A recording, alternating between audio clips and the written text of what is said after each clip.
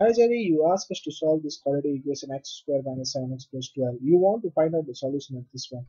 To find out the solution of this one, first you have to check that this quadratic equation is in the form of standard form.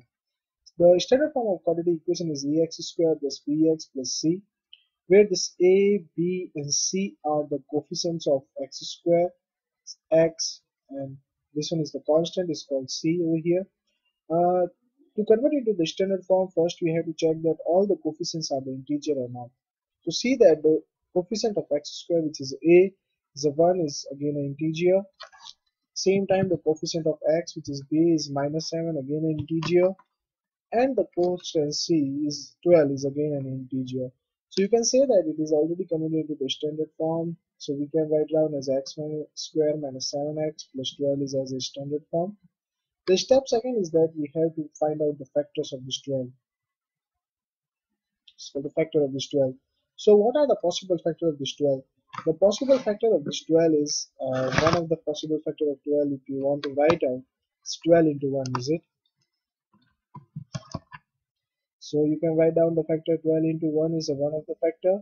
The another factor is a 6 into 2. The another factor is what? The another factor is 3 into 4. You can write down the vice versa also. What is the mean of the vice versa is 1 into 12 is another be a factor, 2 into 6 will be another be a factor, and 4 comma 3 is another be a factor.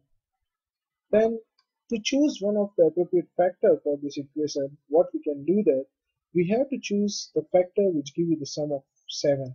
Is it? To find out the factor which give you the sum of the 7, we'll check with the 12 into 1. Is that 12 into 1 give you the factor, give the sum of minus 7? No. Is that 6 comma 2, 6 multiplication of 2 and 2 multiplication of 6 give you the sum of 7? No. It's giving you the 8, same time it's giving you the 13, but the 4 multiplied with the 3. If you add both the factors, it's going to give you 7. So most appropriately, we can choose this one, this factor as your factors. So to write down the factors over here, what we can write down is we divide the x square. The most important thing you have to take care about that when you add this factor, it should give you the minus 7. To add this one, so we should take minus 4x minus 3x plus 12. We have to divide these two factors over there. Then you have to make the group of 2 equals to 0. Then you have to make the group of 2. Then from these two groups, from this of the two terms, you can take x as a common.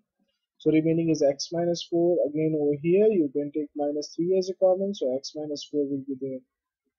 Again, from both these two terms, you can take x minus 4 as a common, so it's become x minus 4 into x minus 3 equals to 0.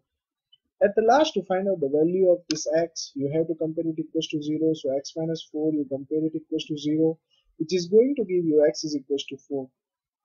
Same time, if you want to compare x minus 3 equals to 0, then x minus 3 is going to give you x is equals to 3. So these are the two possible solutions of this quadratic equation. The worst of the most amazing thing, how can you find out that both the solutions are the correct or not? To find out both the solutions are correct or not, you have to substitute again these values over in this equation, check the solutions are correct or not. So once you substitute over there, when x is equals to 4, you substitute x is equals to 4, it gives you the what 16 minus 28 plus 12, which result into 0. Same time, if you want to find out x is equals to 3, it's give you 9 minus 21 plus 12, which is again is going to equals to 0. This means that the both the factors are satisfying the equation, which means the exact solution. So what are the two solutions for your equation? X is equals to 4 and x is equals to 3. Thank you to using our services. Ask more questions to us to get more help for your